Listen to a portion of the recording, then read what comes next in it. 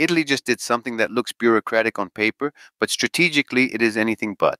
On January 5th, 2026, Rome published a prior information notice in the EU's official journal, effectively opening the procurement pathway for two next-generation air defense destroyers.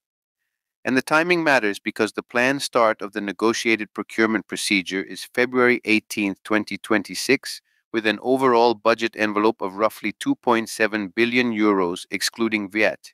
That is not a routine modernization line item. That is a declaration that Italy intends to keep a seat at the top table of naval air defense inside NATO for decades.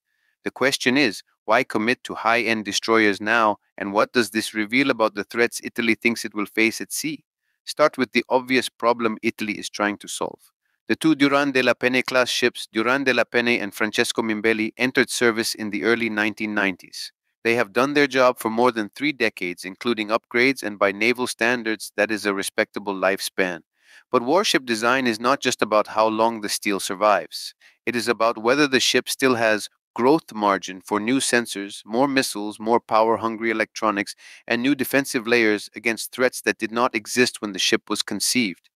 When planners say the sensor architecture, missile capacity, and growth margins are no longer sufficient, that is a polite way of saying the ship is running out of future. And in 2026, future is defined by saturation rates, low-flying cruise missiles, increasingly autonomous drones, and the brutal reality that a few seconds of reaction time can be the difference between a defended task group and a burning wreck. Now, here is the key nuance. This is not a program that started yesterday. The DDX roots go back to a December 15th, 2021 contract awarded to Orizzonte Sistemi Navali for risk reduction activities and design definition. That contract split into a feasibility phase and a project definition phase intended to consolidate requirements and validate technical solutions. In other words, Italy has been shaping this ship for years before taking the visible step of formal procurement. And that matters because modern air defense destroyers are not big frigates. They are complex systems of systems. Their value is not in the hull, it is in sensors, combat management, electronic warfare, missiles, launchers, data links, and the integration that makes all of that respond as one organism. If you rush the design definition, you pay for it later in delays, cost growth, and a ship that never quite becomes what it was supposed to be. That also explains why Italy is leaning toward a negotiated procedure rather than a classic open competition. Open source documentation frames DDX as an evolution based on the FREMM Evolution baseline currently under construction, itself derived from the in-service FREMM multipurpose frigates. And Orizzonte Sistemi Navali, bringing together Fincantieri and Leonardo, is described as holding the relevant industrial know-how and intellectual property rights.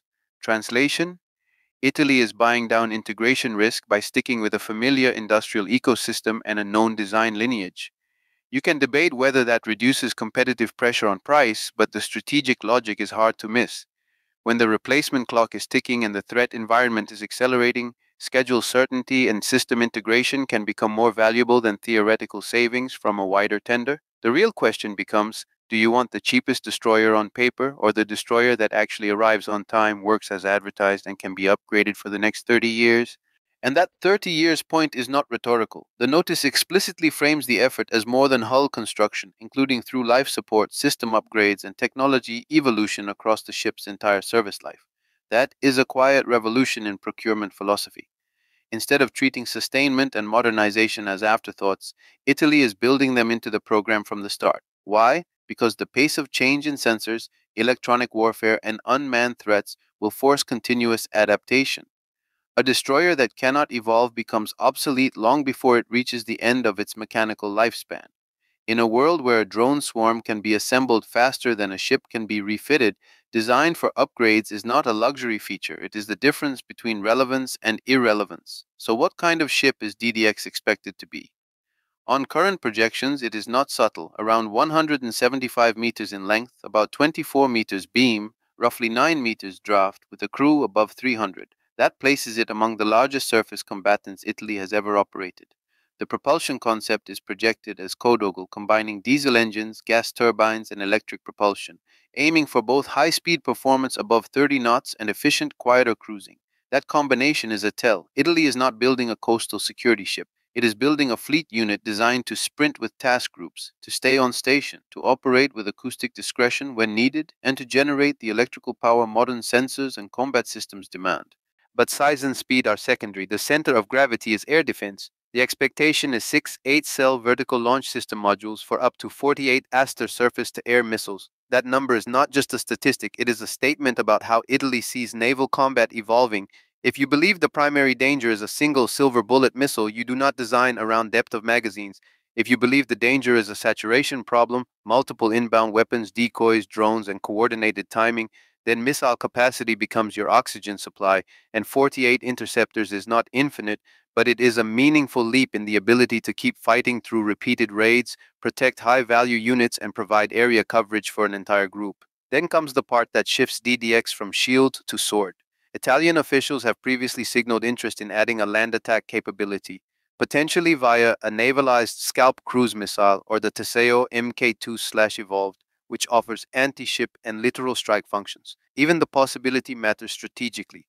It means these destroyers are not just about defending the fleet, they are about giving Italy sovereign options for precision strike from the sea. In the Mediterranean, where distances are short and political timelines are shorter, a maritime strike option changes the calculus of deterrence. It also changes the value of the ship inside NATO. An air defense command platform that can also contribute meaningful strike effects is not merely an escort, it is an operational tool. And DDX is clearly meant to be more than an air defense missile truck. Aviation facilities are expected to support sustained helicopter operations with a rear flight deck and hangar sized for two EH-101 or two SH-90 naval helicopters. That turns the destroyer into a flexible node for anti-submarine warfare, maritime security over the horizon, targeting logistics and command and control. In practical terms, it allows the ship to extend its sensor reach, project presence, and keep options open when the mission shifts from high-end deterrence to messy real-world operations, evacuations, embargo enforcement, escorting commercial traffic, or supporting amphibious groups. Because the Mediterranean is not a single problem, it is a spectrum of problems, and the ship that can move across that spectrum without being reconfigured at the dock is the ship that stays useful. All of this leads to the strategic why now. Italy is reinforcing a top-tier escort layer at a moment of renewed maritime competition, and it is doing so in a way that keeps it interoperable with NATO partners. The mention of Italy's role as a framework nation in NATO maritime task groups is not decorative. A framework nation needs credible command platforms, robust air defense, and the sensors and links to integrate with allied ships and aircraft. If Italy wants to lead, it cannot show up with ships that are merely adequate. It must show up with ships that can carry the air defense burden, absorb the first shock of a raid, and still have the magazine depth to keep the formation alive. Finally, there is a longer timeline buried inside this procurement. Planning documents for 2025-2027 suggest these first two units are only an opening phase, with additional ships envisaged longer term, eventually to succeed the Andrea Doria-class destroyers and sustain high-end surface warfare capability into the 2030s and beyond. That means DDX is not just a replacement, it is an architecture choice. Once you commit to a class, you commit to its sensors, its missiles, its industrial base, and its upgrade path. And that brings us to the last question. When Italy locks in this path, is it merely keeping pace with the threat, or is it positioning itself to shape the balance of naval power in its neighborhood? If the February 18th, 2026 procurement launch proceeds as planned, we are not watching a paperwork milestone. We are watching Italy set the terms of its maritime relevance for the next generation.